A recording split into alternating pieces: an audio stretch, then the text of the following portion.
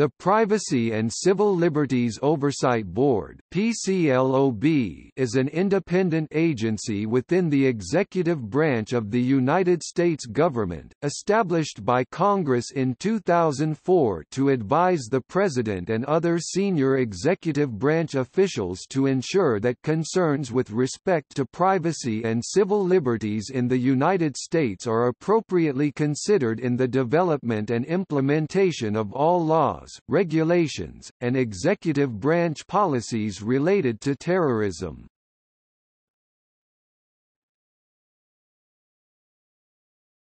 Topic: Role and operations. The purpose of the Privacy and Civil Liberties Oversight Board is twofold: to analyze and review actions the executive branch takes to protect the nation from terrorism, ensuring that the need for such actions is balanced with the need to protect privacy and civil liberties, and to ensure that liberty concerns are appropriately considered in the development and implementation of law, regulations and policies related to efforts to protect the nation against terrorism.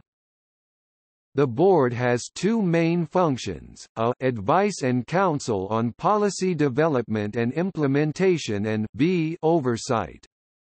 Its functions include reviewing proposed legislation, regulations and policies, advising the President and the departments and agencies of the executive branch, and continually reviewing the implementation of the regulations, policies, and procedures of the executive branch relating to terrorism to ensure that privacy and civil liberties are protected.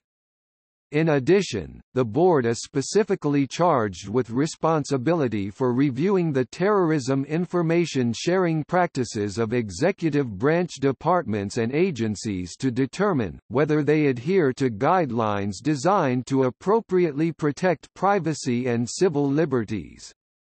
In the course of performing these functions, the board shall coordinate with the privacy and civil liberties officers in the relevant departments and agencies. The board is authorized to have access to all relevant information necessary to fulfill its role, including classified information consistent with applicable law.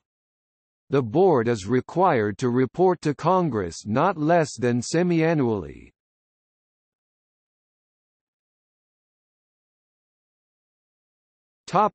History.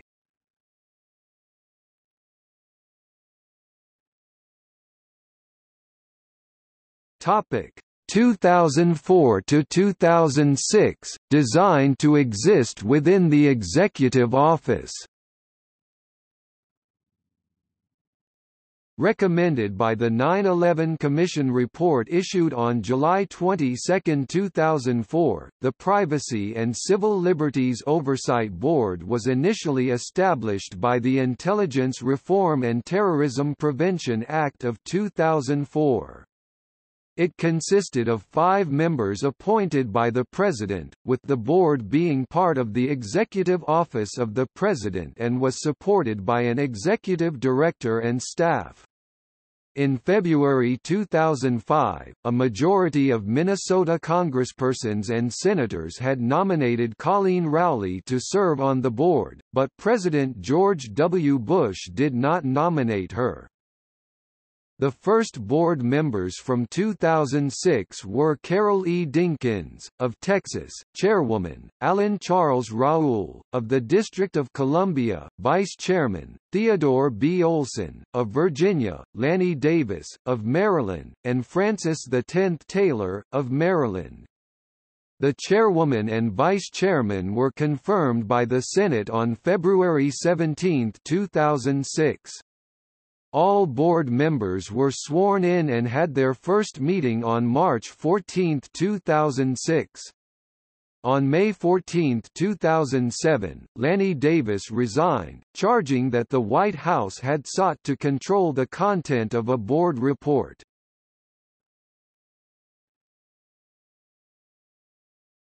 Topic: 2007 to 2012, board ceased to exist. From 2007 until August 2012 the board ceased to exist. In January 2007, H.R. 1, implementing recommendations of the 9/11 Commission Act of 2007, aimed to reconstitute the board as an independent agency, composed of 5 Senate-confirmed members serving staggered 6-year terms and passed the U.S. House of Representatives. The Senate companion bill, Improving America's Security Act of 2007, S4, passed on March 13, 2007. The House language prevailed upon reconciliation, and on August 3, 2007 President Bush signed the implementing recommendations of the 9/11 Commission Act of 2007, into law. In January 2008, the changes took effect, at which time the original board ceased to exist. On February 27, 2008 the Senate received President George W. Bush's first 3 nominations to the revamped PCLOB: Daniel W. Sutherland, Officer for Civil Rights and Civil Liberties at the Department of Homeland Security, to serve a 6-year term as chair of the board; Ronald D. Rotunda, Professor of Law at George Mason University, to serve a 4-year term as a member of the PCLOB, and Francis X. Taylor, a former member of the board, to serve a 2-year term. On September 8, 2008, President Bush made a 4th nomination, of James X. Dempsey, Senior Counsel at the Center for Democracy and Technology, to serve a 5-year term. The nominations were referred to the Senate Committee on the Judiciary, which took no further action. In December 2010, President Barack Obama nominated 2 persons to the board, Dempsey, and Elizabeth Collins Cook, a former Assistant Attorney General at the U.S. Department of Justice and, at the time, a partner in a Chicago law firm. Those nominations expired at the end of the 111th Congress. In January 2011, President Obama re-nominated Dempsey and Cook.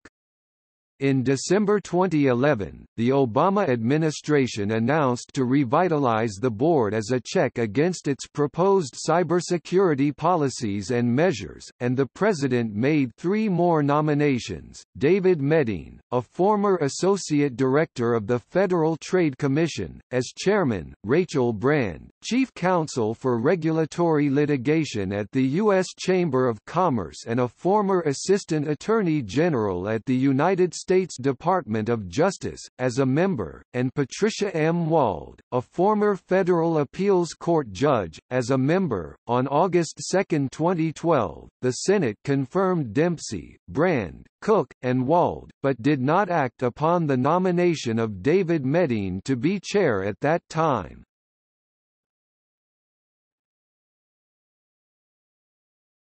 Topic: 2013 – Independent agency begins work. In January 2013, the White House re-nominated David Medine as chair, and the Senate confirmed him on May 7, 2013 in a 53-45, party line vote. On July 9, 2013, the board held its first public workshop and its first substantive hearing on November 4, 2013.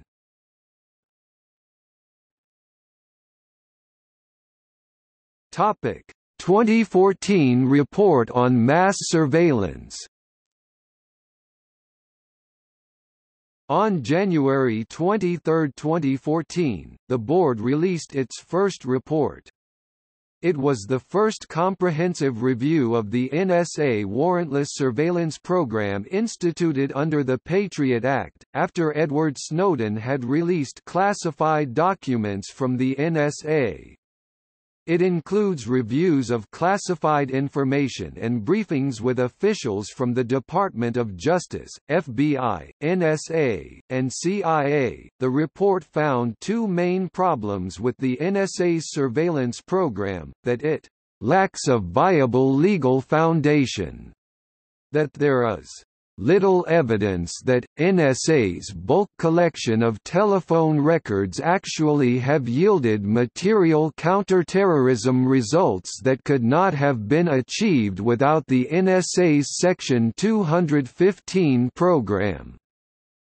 The PCLOB report argued that the legal basis for NSA surveillance programs in Section 215 of the Patriot Act allows only the FBI to collect bulk data for investigations and that the NSA is not directly permitted to do so.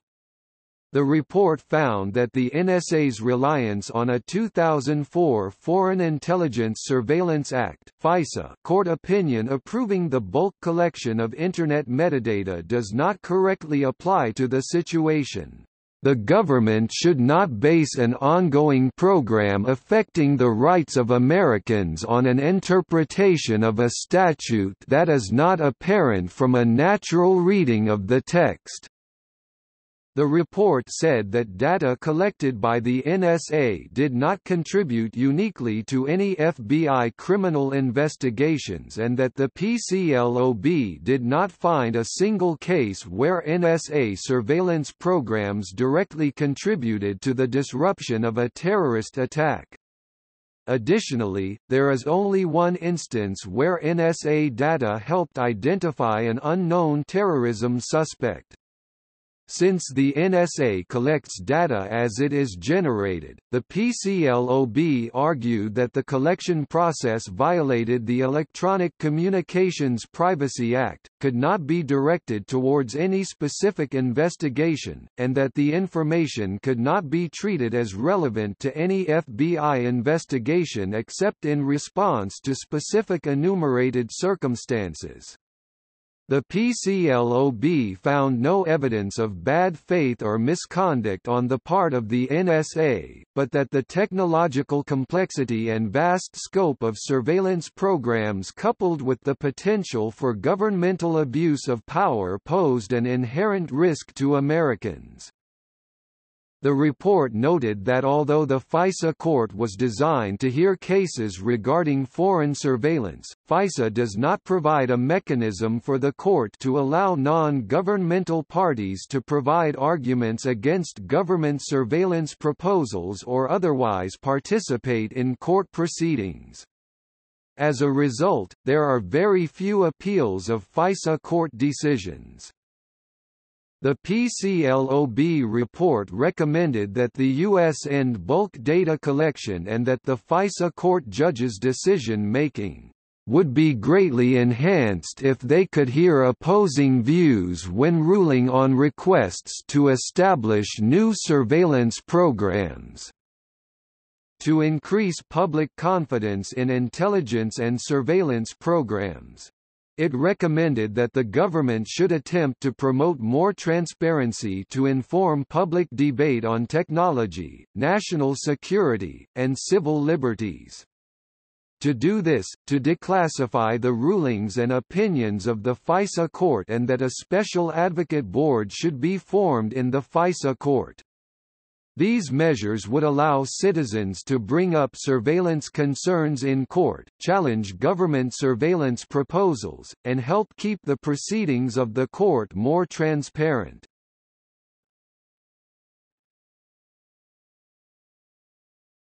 Topic: Current members.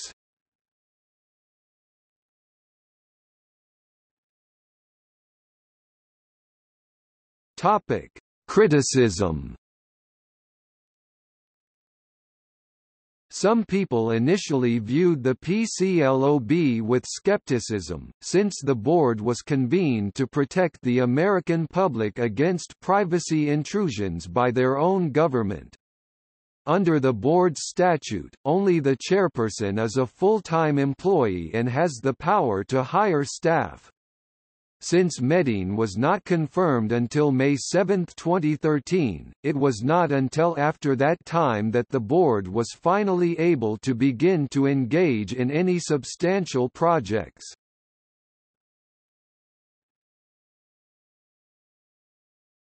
Topic: Proposals to strengthen.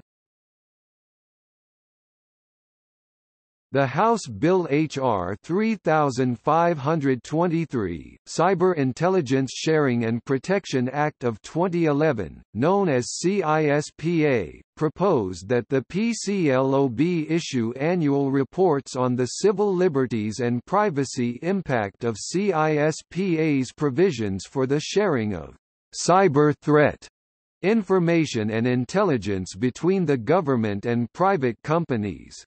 It would have made PCLOB responsible for reporting on privacy and civil liberty intrusions under its information sharing program.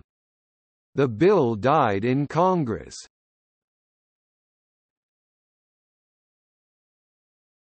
Topic: See also Title VI of the Code of Federal Regulations, President's Intelligence Advisory Board, Mass surveillance in the United States. Topic: Footnotes.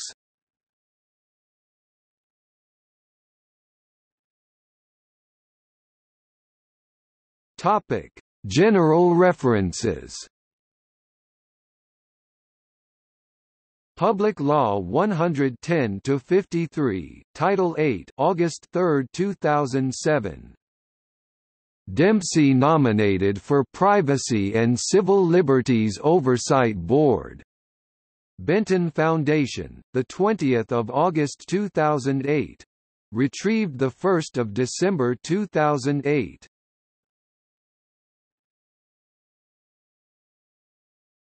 Topic: External links.